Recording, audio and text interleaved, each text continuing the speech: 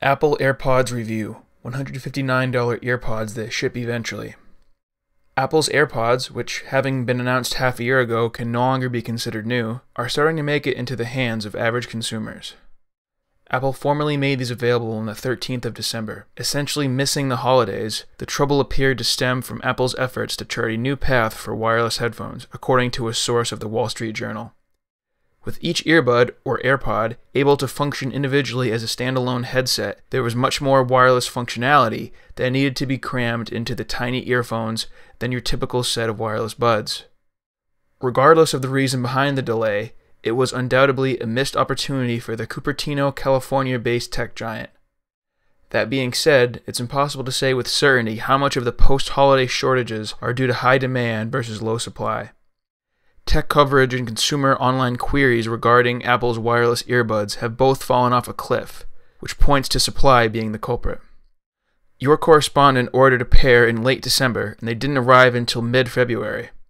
American retailer and Apple-authorized reseller Best Buy, for instance, lists the AirPods as back-ordered until May. When they finally arrived, Apple's AirPods were decidedly underwhelming. The magic of the pairing process was, well, magical. Beyond the initial setup, however, things took a sour turn. Noise isolation was non-existent, battery life was middling, and sound quality indistinguishable from the $30 earpods that ship with every iPhone.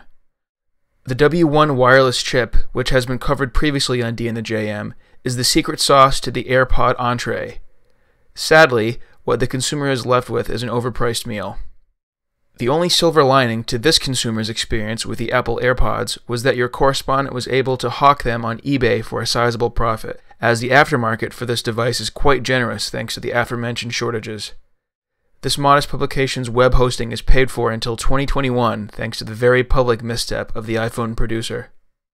This article was originally featured on our website on March 16th. Click the link in the description to read it in full. Now our rating out of 10 for the Apple AirPods was a 6, with positives being that each AirPod can be used individually and that they come with a rechargeable carrying case. The three biggest downsides, however, were that they are expensive, they have poor battery life, and are widely unavailable. Davis and the Jake Man is a technology news website where we discuss subjects of note in the IT industry. This has been an article read aloud in a series of spoken articles handpicked from the best must-read or listen discussions on D and the JM.